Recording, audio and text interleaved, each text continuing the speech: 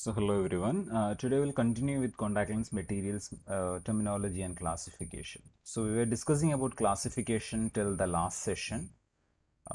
So according to the duration, we can classify the lenses into, according to wearing schedule, we can classify it into daily wear, extended wear, uh, then continuous wear. Okay. So daily wear in sense, contact lens designed to be worn for one day and removed before sleeping is known as daily wear. So for a specific period of time on a particular day is basically known as daily wear. അതായത് the patient woke up, he wears his contact lens around by 8 o'clock in the morning, and he'll be removing the same lens by 8 o'clock in the night. So ഒരു ഡേയുടെ specific ഡ്യൂറേഷനിൽ മാത്രമാണ് lenses use ചെയ്യുന്നത്. Extended wear will be the person will be wearing lenses for about 6 continuous night without even removing. So 24 hours into 6 ആയിട്ട്, അതായത് 6 ദിവസത്തേക്ക് വരെ, 6 nights വരെ without removing the lens patient ഉപയോഗിക്കുന്നതിനാണ് നമ്മൾ കണ്ടിന്യൂസ് വെയർ എന്ന് പറയുന്നത്, അല്ല എക്സ്റ്റെൻഡഡ് വെയർ എന്ന് പറയുന്നത്. So extended വെയറിന് the D K of the material will be always higher than that of the daily wear. Then the next categorization will be continuous wear. So ഇപ്പോൾ continuous wear എന്ന് പറഞ്ഞാൽ എന്താണ്? Extended wear up to 6 nights ആയിരുന്നു. Continuous wear will be up to 30 consecutive nights ആണ്. So without even removing the lens. So patient ഒരു lens പൊട്ടിച്ചു, കണ്ണിൽ വെച്ചു, he'll be using the same lens for 30 days without removing the same. Okay. In extended wear and continuous wear are high oxygen permeable materials. Then complications of extended wear will be giant papillary conjunctivitis. Complications of daily wear will be corneal infection, ulcers and neovascularization. So according to replacement schedule, we do classify it as single use lenses, one day lenses or daily disposable lenses. So the advantages of single use lenses will be, or daily disposable lenses will be, it will be thinner, lighter, and it will provide greater comfort. Discarded after one use, considered for children's. Other disposable contact lens designs are every 2 to 4 weeks, or bi-weekly, or monthly, then quarterly, or conventional lenses are the other classifications according to replacement schedule. So we'll be having daily disposable, then bi-weekly disposable or monthly disposable, then quarterly disposable, which will be like 3 months. Then the next one will be annual lenses, or we do call that as conventional lenses. So annual lenses in sense, annual lenses in sense 365 days the patient will be able to use the same lens once the packet is been opened. So bi-weekly പറഞ്ഞാൽ എന്തായിരിക്കും? 2 weeks, once the packet is been opened, the patient will be able to use the lens for 2 weeks. Then quarterly in sense 3 months ആണ്. അപ്പോൾ ഇതിൻ്റെ അകത്ത് പറയുമ്പോൾ നമ്മൾ number of usage അല്ല അവിടെ കൺസിഡർ ചെയ്യുന്നത്, once the packet is been open എത്ര ദിവസം എന്നുള്ളതാണ് നമ്മൾ മെൻഷൻ ചെയ്യുന്നത്. Then according to the corneal coverage, we can classify the lens into corneal lenses, semi-corneal lenses or soft contact lenses, and scleral contact lenses. So corneal lenses will be, the whole lens will be resting on the patient's cornea. So those are RGP lenses. Semi-corneal lenses is also classified as, or is also mentioned as soft contact lenses, which will be covering the cornea as well as the scleral area. Then the next category will be scleral contact lenses. Scleral contact lenses, in sense, it will be quite larger than the diameter of the cornea. It will be covering the whole patient's cornea as well as conjunctiva. So according to lens materials used as a base of soft lenses, hydrogel refers to 3D polymer network that can imbibe large quantities of water without dissolution. There are two types: conventional hydrogel material and silicone hydrogel material. So basically hydrogel material എന്ന് പറഞ്ഞാൽ എന്താണ്? It's actually, it does got a capability to hold large amount of water without destroying the whole material apart. So basically it is classified into two categories: conventional hydrogel material and silicone hydrogel material. Then the next material will be conventional hydrogel material, which is made from FEMA. FEMA is made by polymerizing two HEMA monomer with a cross-linking link such as ethyl glycerol diamacrylate, EGDMA. HEMA is hydrophilic due to the presence of hydroxyl group at the end of the monomer, resulting in the bonding with water molecule. Contact lens made from HEMA contain about 40% water in the fully hydrated state. So, basically conventional it's actually a monomer. Commonly we use FEMA for it. So, FEMA in the HEMA molecules ethylene glycol dimethacrylate എന്ന് പറയുന്ന മോണോമറുമായിട്ട് നമ്മൾ cross polymerise ചെയ്ത് manufacture ചെയ്തെടുക്കുന്ന ഒന്നാണ് FEMA. So FEMA does got a hydroxyl group. ആ hydroxyl group ഉള്ളതുകൊണ്ട് തന്നെ it can hold up to 40% of water when fully hydrated. The main difference between hydrogel and conventional hydrogel material and conventional hydrogels are like the conventional hydrogel lenses are a bit rigider, or the material does got larger. The rigidity of the material or the structural integrity of the material is comparatively higher, so that the patient will be able to use it for a longer duration. A so-called second generation material was the Griffin Bionite Natura lens, a copolymer of FEMA and polyvinyl pyrrolidine or PVP was added with FEMA. So the total instead of 40% water, if we add PVP along with it, then it will become 55% of water content. A direct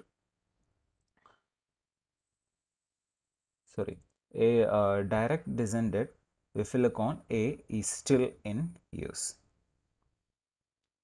Other variants followed. Most were combination of two or three polymer of following polymers like ഇത് കഴിഞ്ഞിട്ട് വന്ന ബാക്കിയുള്ള materials എന്ന് പറഞ്ഞു കഴിഞ്ഞാൽ it will be like A combination of FEMA plus different other monomers like PVP, methacrylic acid, MMA, GMA, DAA, PVA and all. So FEMA plus PVP അല്ലെങ്കിൽ PVP plus MA plus MMA രണ്ടോ മൂന്നോ മോണോമേഴ്സിൻ്റെ ഒരു copolymerization വെച്ചിട്ടായിരുന്നു basically the newer generation materials manufacture ചെയ്തത്. So silicon hydrogel material. Silicon constituent permits very high oxygen permeability. Hydroxyl component ensures that the lens are softer and comfortable. Also provide fluid transport through the lens. The invention of silicon hydrogel lenses are basically to improvise the oxygen permeability through the lens. So what they did was like they incorporated into the hydrogel material, they incorporated a silicon bond. So by adding a silicon covalent bond, what they achieved was they achieved a higher oxygen transmissibility. So the material is very high decay material is available, or the category comes under very high decay, good dehydration characteristics, easy handling, good tensile strength, low breaking rate, rapid adaptation, suitable for extended wear. So the properties of silicon were like it was comparatively rigider than hydrogel, so the total material integrity become bit better. Even if it dehydrates, it retains its own shape. That's basically because of the silicon which is present in it. Then silicon is comparatively rigider as compared to a hydrogel material. So because of the presence of silicon, it made the lens easy to handle. The tensile strength also increased because of the rigidity of the silicon. It was comparatively rigider plus flexible, so low breakage rate was there. It was very easy for the patient to get adapted if the patient is using the silicon hydrogel lens for the first time.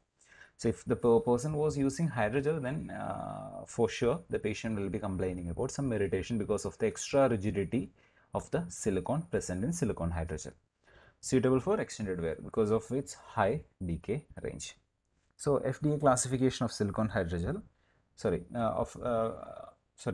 FDA classification of the material according to water content as ionicity.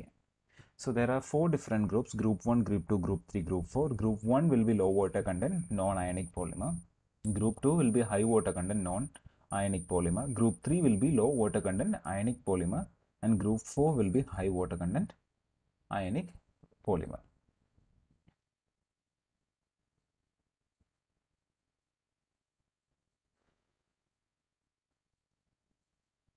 So according to hydrogel group, so it's basically been classified as group 1, 2, 3, and 4 low water content non-ionic material which contains less than 50% water, which contain 1% of less expressed as mole fraction of monomers that are ionic at a pH of 7.2.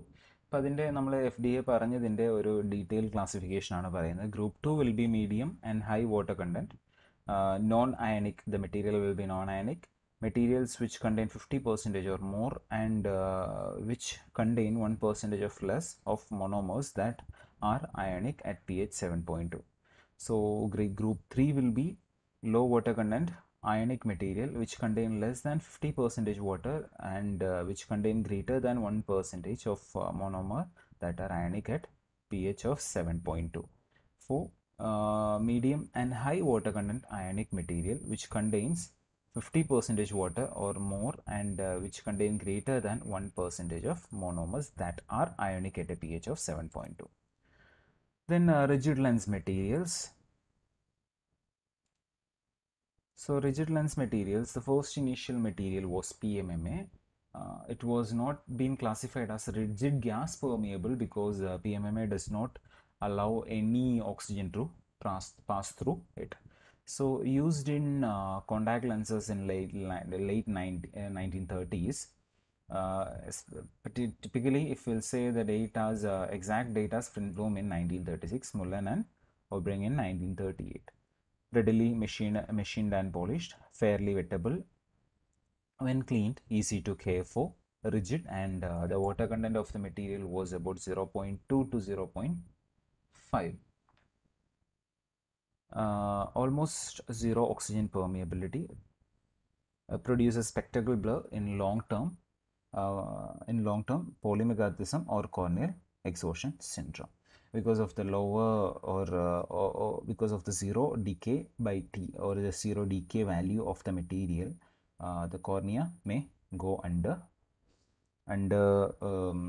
hypoxic stress, so which will end up in spectacle blur as well as corneal exhaustion syndrome. Early attempt to replace PMMA were cellulose acetate butyrate or CAB. We can call it as CAB. Introduced by Eastman, used in haptic shells by Tesla in 1937. Not used in RGP corneal contact lenses until 1972. Slightly flexible, water resistant, can be molded or lathed. Well tolerated, possibly because of hydroxyl group, resulted in 2% water content and reasonably wettable. Material stability lower than PMMA. Decay in range, which is about 4 to 8, which was still low, but at the initial stage of contact lenses, 4 to 8 was a good amount. Incompatible with preservative like benzalkonium chloride. So if we'll expose CAB with benzalkonium chloride, there will be a discoloration of the monomer can be observed. Then butylstyrene or T-butylstyrene, the decay value was about 25, while low was quite competitive at the time of release, because initially the other materials which were available was the decay was of with lesser than 25. So this was a compatible material. The refractive index was like 1.533, is the highest of any RGP material. The specific gravity is 0.95, is the lowest of any RGP material. Combination of high and low SG offers the thinnest, specific gravity offers the thinnest, lightest lens possible. This made the material ideal for high refractions. Materials was not particularly successful in the marketplace. Then siloxane acrylate. The original siloxane acrylate material was introduced in the late 1970s, which was a rigid material. SiO-Si bond is flexible and extensible. The results in significant decrease in oxygen permeability but a reduction in the material rigidity.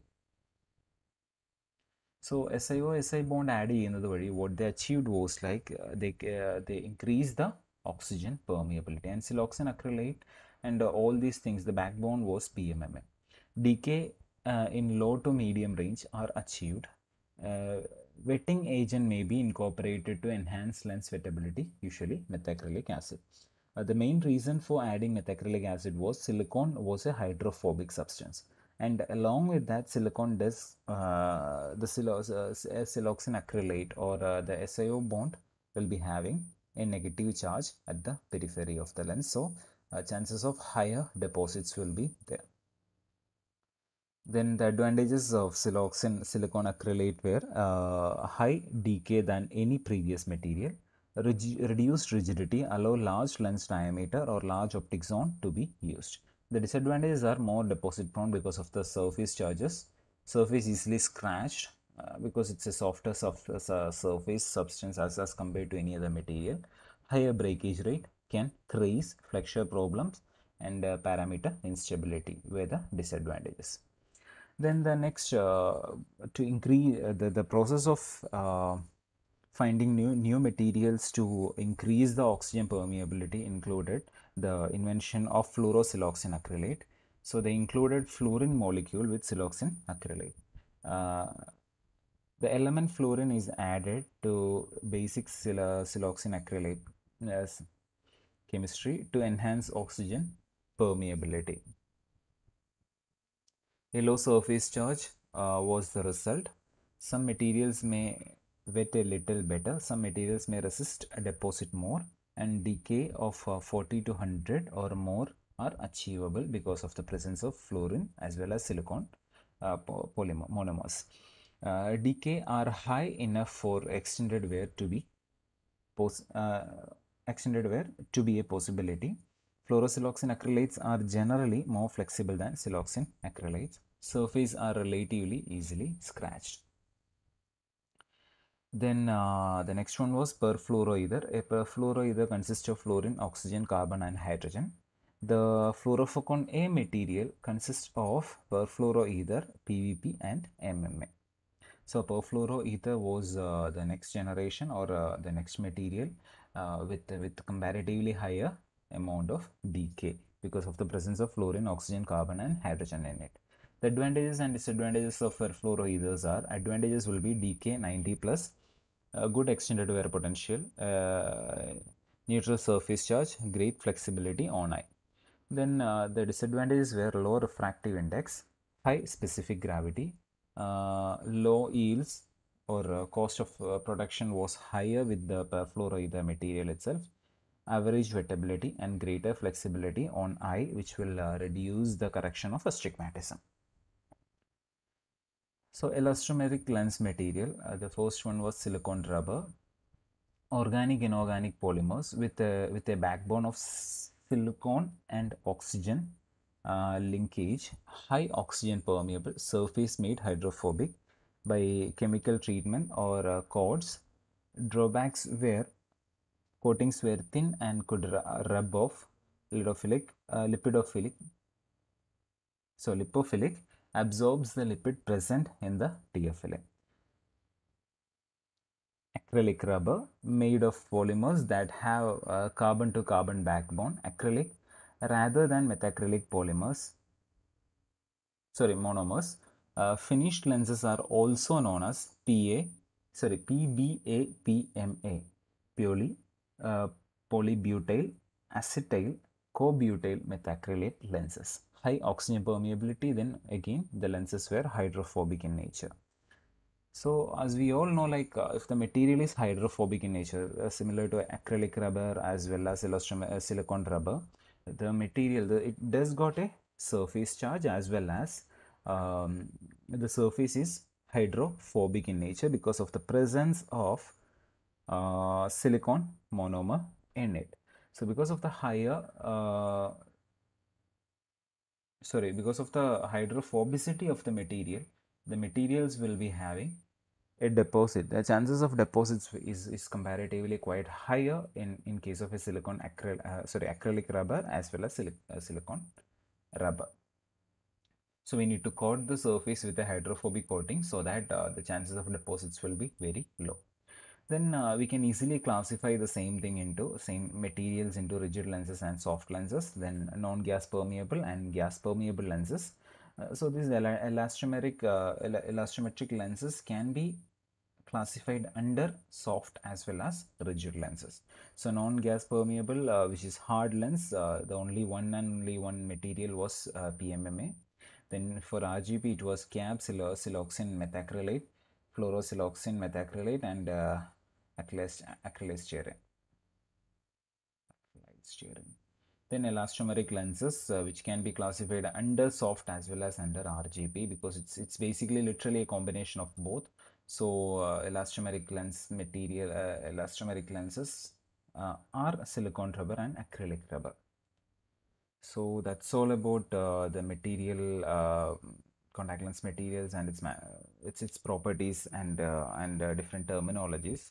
Kindly go through the presentation, and if you got any doubts, please do let me know. Thank you all.